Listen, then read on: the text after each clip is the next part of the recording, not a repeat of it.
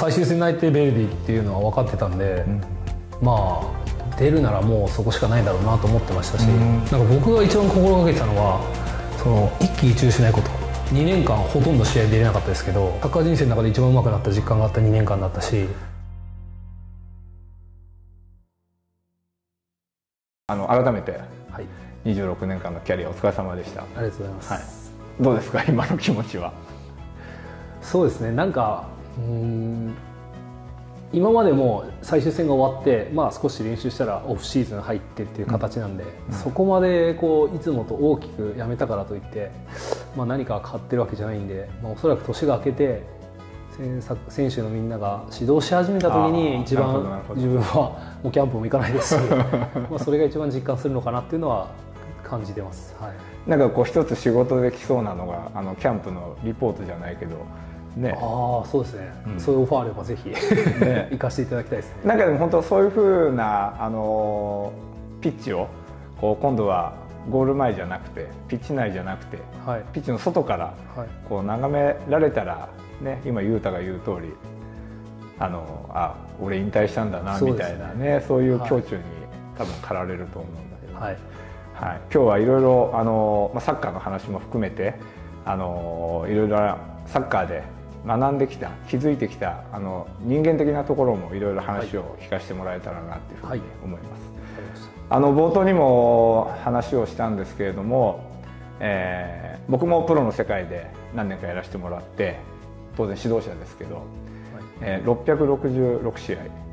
また合わせましたね。いや綺麗に最後並んでよかったです、はいね、いろいろ話を聞いていくとベルディ戦がデビューで、はい最終のゲームもベルディだったっていうふうに、ねまあ、ご自身もベルディの育成でお世話になったっていうふうに聞いてるんですけど、なんか縁感じるものが。いやーなんかもう不思議な縁を感じましたし、緑だけにとかそんなんじゃなくてねうまいですね全然あれですけど、なんかまあ、そう最終戦内定ベルディっていうのは分かってたんで、まあ出るならもうそこしかないだろうなと思ってましたし、まあ、ただチームの状況とかいろんなものありますから、まあいろんな状況あっても、まあ、チームのために頑張ろうっていうのは思ってましたし、まあ、そういう中でスタメンで90分使ってもらえたっていうのは、はい、最後ピッチをこう噛みしめながらまあ現役を終われたんで、それはすごく良かったですし、それがまた相手がベルディっていうところでやはりなんかちょっとこう縁を感じましたね。はいね、育成年代も僕はキーパーコーチを歴任いろいろなチームでさせてきてもらって、まあ、当然トップとはこう、まあ、重みって言ったら語弊があるかもしれないけど、やっぱりプロのワンゲームっていうのはいろいろなものが動く、はい、例えば、チームのこう身体がかかるゲームもあれば、お金が当然動くところもあるし、いろいろなこう責任を背負ってプレイヤーたちはこうピッチで活躍されると思うんですけど、666回、まあそのリーグ戦だけだけども、監督から信頼を得てスタッフから信頼を得て、まあ、ゴールを守るマウスを任されるすごく重大なことを、まあ、666回もね、雄太は経験してきたと思うんですけど、なんかその666っていう試合を振り返ってもなんか思うところとかってあります？なんかそんなにこう666試合出たっていう実感も本当に正直あんまりなくて、一試合一試合本当に積み重ねてきた、それがたまたま最終的に666だったっていう。特にやっぱ30歳超えてからは、まあ、そういうメンタリティーでずっとやってきたんで、何かを例えば400試合500試合を目標にっていうのは全く自分の中になかったですし、その試合よりもやっぱり出て何ができたかっていうことの方が自分の中では大事だと思ってたんで、ただまあそういうこのゲーム出た時のクオリティだったりとか、もちろん勝敗っていうのもありますし、そこがやっぱり伴わないと、まあやっぱ試合数出るっていうのは難しいことだと思うんで、そういう意味でまあ自分の中で一応誇れる数字だなとは思ってます。やっぱりこう僕も育成年代トップカテゴリーこうキーパーをピッチに送り出してきた身として、90分でこう人が変わって帰ってくる、要は1試合を経験するとこんだけゴールキーパーってそのメンタル的に自信をつけるとか、そうじゃない時ももちろんあると思うんですけど、やっぱりゲームが選手を本当に伸ばすんだな、そういう僕自身も指導者としての経験があるんで、やっぱり雄太がねこう積み上げてきたキャリアっていうのは本当にすごいもんなんだなっていうふうにありがとうございます、思いますね。よく継続は力なりとか、継続力とかそういう言葉ってすごくアスリートの中からは聞くんですけど、なんかね今の雄太の話なんか聞いてても、継続していくってなかなか言うのは簡単なんだけども、そうですね、当然リーグ戦だから勝ったゲームの後もあれば、連敗した時もあれば、逆にうまくいかなかった時なんていうのはなんかメンタルどういうふうにコントロールしてたとかって今振り返るとありますか？そうですねなんか僕が一番心がけてたのはその一喜一憂しないこと、もうここに尽きるというか、いい時も悪い時も必ずありますし、浮き沈みあるのは、人間なんで調子がいい悪いもありますし、そこはもう当然だと思うんですけど、その周りの、勝ち負けもそうだし周りの評価であったりとか、なんかもうそういうものにあんまり左右されないように、勝ったから優勝したから昇格したからとか降格したからとか、そういうのは関係なくて、それはもう一試合一試合じゃなくてもう年間通して、一試合一試合もそうですし年間もそうですし、全てにおいてやっぱその一喜一憂しないっていうのは自分の中のテーマでしたね。それによってこうよりシンプルに、じゃあ何のためにやるかって言ったらやっぱ上手くなるためにやる、そこに上手くなれば結果がついてくるっていうふうに自分では思ってたんで、出れないってことは自分が上手くないし、そこのレベルに達しないから出れないわけで、もう本当に至ってシンプルというか、自分はずっとその心構えでやってましたし、だからあんまりこう良くてもすごくはしゃいだりとかではなくて、そういう時こそ自分なんか次良くないことが起きるんじゃないかとか思いながらやってましたし、逆に良くない時はまたここを乗り越えればいい時期が来るかもしれないっていう気持ちで、だからあんまり両方にこう振り幅を大きくしないように常にここにいて、目的っていうのはやっぱり上手くなること、それができるといろんなものがついてくるし、結局結果がついてくると思うんで、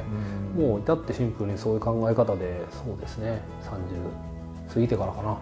はそういう考え方になりまし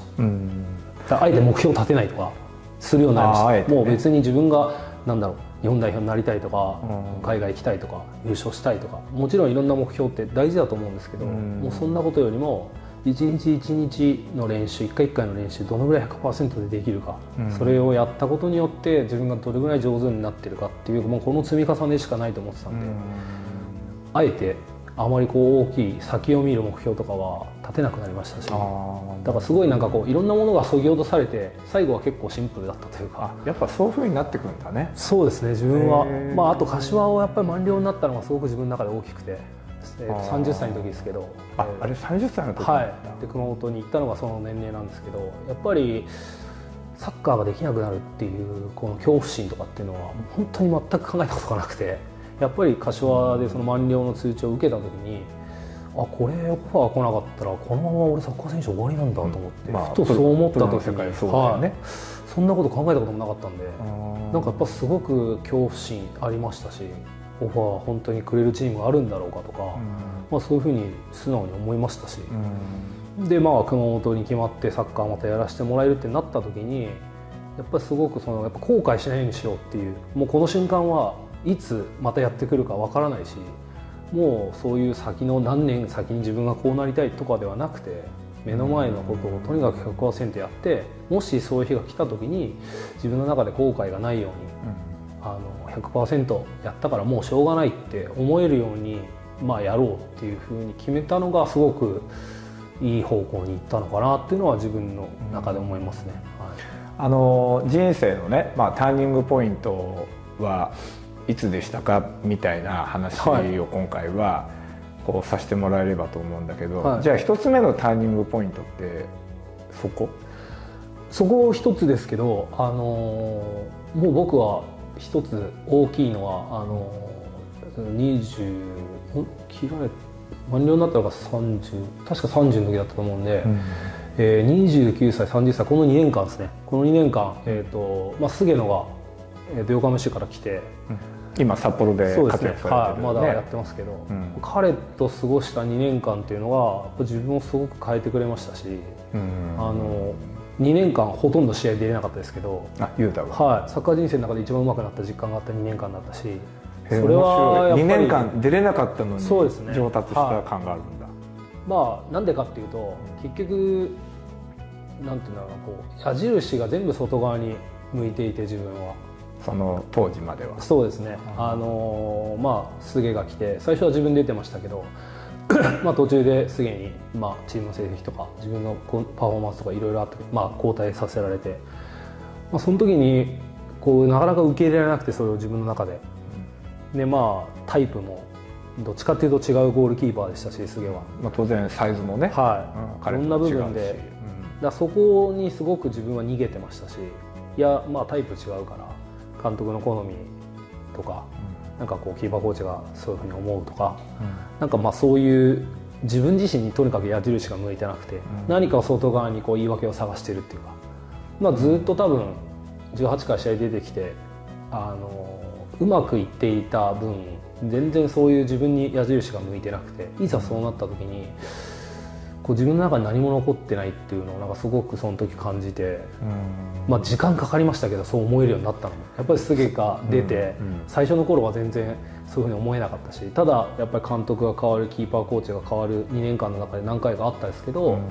結局いつも出るのは菅で、だんだんとこれは俺に何かが足りないからだなっていうふうに向いたのが一番最初のきっかけで、そこからはやっぱりもう菅は何個した5個したかだけど、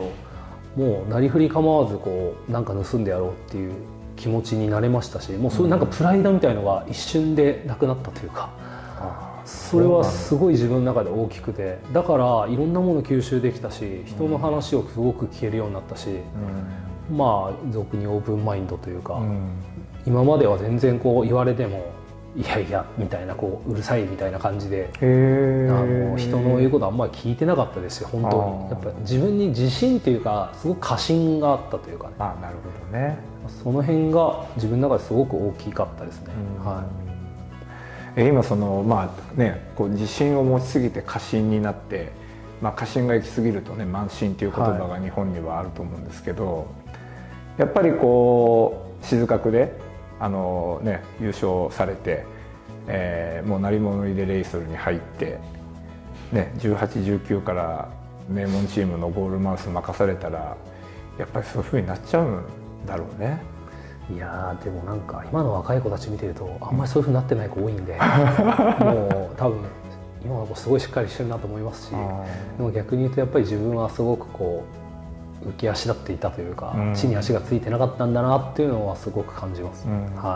もう僕は南雄太を語る時にはキャッチングがいいゴールキーパーとか、ハイボールに強いキーパーとか、もういろんなゴールキーパーとしてのプレーの素晴らしさはさることながら、もう本当謙虚な人間っていうのがすごく僕はあなたに持ってて、ありがとうございます。だからなんか雄太からね、そういうふうにこう過信してた自分がいたとか、なんか周りから言われるアドバイス等について、いやいやそんなの俺は受け入れないよみたいなのっていうのを聞けたのがすごく大きいですよね。本当ですか。だから多分柏の時を知ってる人とその後の印象っておそらくなんか自分自身もこう言われることとか変わったというか、多分そうだと思います。またね、人間性のところは何がどういう出来事があって、どういうきっかけでこう雄太がこう、成長って言ったら失礼だけどもね、こう本当にまたさらにスケールアップしていったかっていうのをまたお話聞かせていただけたらなというふうに思います。ありがとうございます。ありがとうございます。